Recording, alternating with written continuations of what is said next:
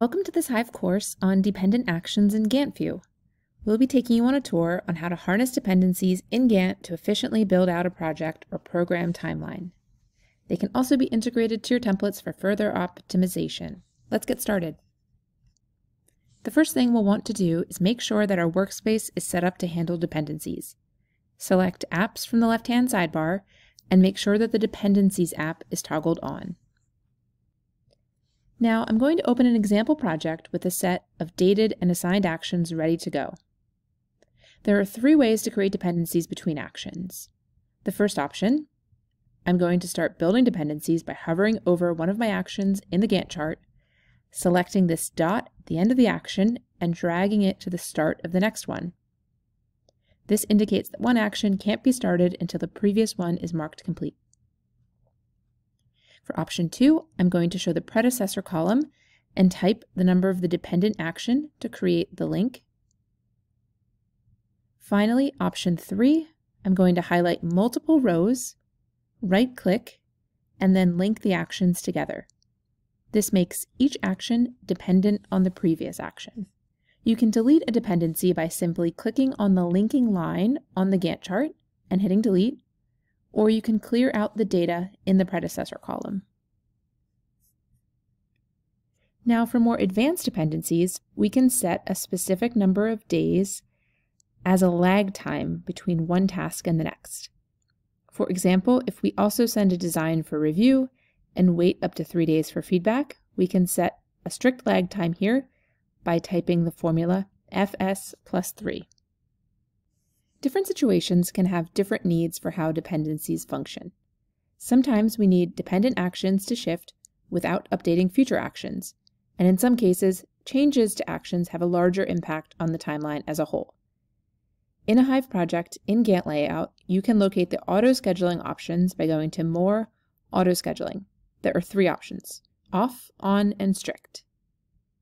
With auto-scheduling turned off, we can adapt the dates of dependent actions without changing the rest of the timeline. As I move an action forward, this does not push the dependent action forward.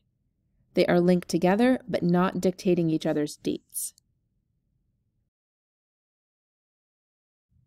With auto-scheduling turned on, as timelines shift and delays occur, dependent actions will shift with them. However, let's say you're working ahead and you move a task earlier in your timeline. Shifting the due date here will have no impact on the other dates. But if we need to push this date out into the future, dependent actions will come with them. So for example, if a team member is working ahead in their schedule and doesn't want to impact the other areas of the timeline, this setting would allow them to pull an action forward that is ready to be worked on without affecting the rest of the project. With auto-scheduling set to strict, you cannot have any lag in your timeline that is not expressly written into the predecessor column formula. This is sometimes also referred to as ASAP scheduling, meaning the Gantt will always snap your plan to finish as soon as possible. Again, unless you tell it some lag is okay. Let's try this out. Let's add an fs plus 2 formula to one of our dependencies and shift it forward.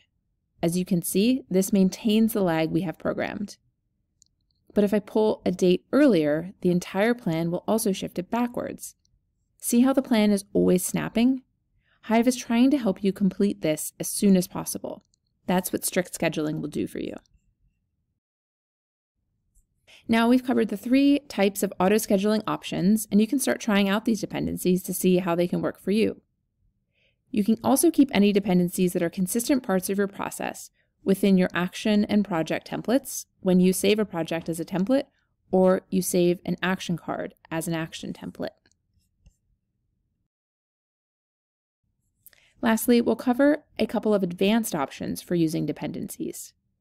For our project managers who like to use different types of dependencies such as start to start, finish to finish, start to finish, just enter the code into the predecessor column. So for instance, SS for start to start. Or you can drag the start of one action to the start of another to create such a link.